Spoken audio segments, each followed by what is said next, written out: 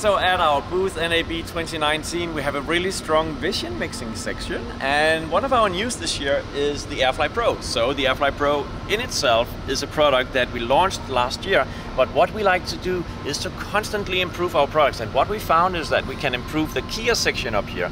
So one of the things that is different is that now we have dynamic labels, the OLED displays for all the keys in this section. You can see this key will tie keyer 1 and 2 to the next transition. You can see that we can make the cuts right here, and if we use the shift key you have access to auto. So we have also up here we have adjustment of the transition rate for downstream keyer 1, and this is a 4-way button, so as you press the side you see how we can adjust the value up and down. We can enable next transition background there, and over here we have a section where, if you know the old AirFly Pro, you might remember that this row of keys had fixed labels on the buttons. We have in this case duplicated that, but as you will recognize, having OLED legends for these means that you have far more flexibility in reconfiguring your panel. Let's go through what it does. In ME State 1 we have access to ME1 on the preview and the program row. So we also changed that only one display works with this column of buttons, because we realized that it was better to have displays up here than down here, since most likely your program and preview row will correspond to the column that this label already covers. This is why we did it like that. So of course you can have preview selection down here, you have program up here for your inputs, and if I use the shift key over here you'll see that these labels are changing. If we move on to the auxiliary state over here, you can see that these buttons now become auxiliary 2 and auxiliary 1 down here. So how will I know that this is auxiliary 1?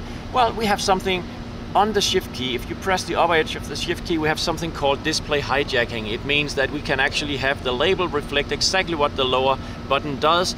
And in this case you can see it's changing from auxiliary 2 to auxiliary 1 when you hold it down. So we are not completely left in the blind for what this one does.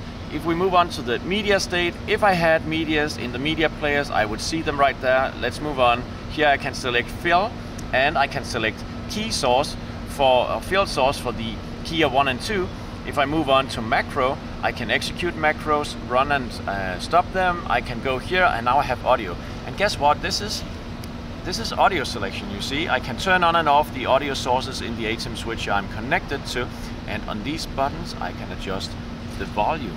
Wow, isn't that cool? As I press the sides, I'm turning up, I can hold it down and it will move quicker. You can also see there's a scale that will show you the volume when I'm going from 0 and up to 6 dB. I move on to the DVE. I can go to the user state, and in the user state I have a camera selector for operating cameras. So you'll see in this section up here I have values like white balance, detail and so forth.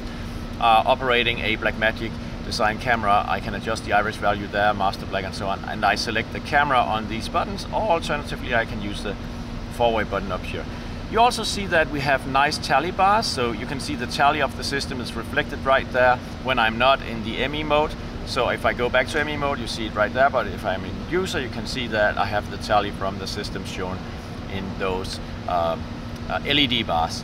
This panel is extending this one over here, but it's not anymore modular in the sense it was in the old days. So now we are using Ethernet to connect these two together. As I press down the shift key, you'll see the layout on this panel over here changes, and if I release the shift key, then now I press the shift key, you can see I have access to other things than I had before. I don't think I'll go into detail. Now I'm releasing the shift key, and you see that I have access to what is the default set of options. And that is how modularity was effectively used on many of our controllers. People just wanted to move a shift state between the two modules connected, and we can just as well do that over Ethernet, and it gives you more flexibility having it set up like this. So we think the AirFly Pro is a fantastic controller. In this section with these keys you can have NKK buttons, and what is that? Now if you move over to another thing that has been extremely popular at the NAB 2019 show, it's the Master Key 1 along with the Master Key 36.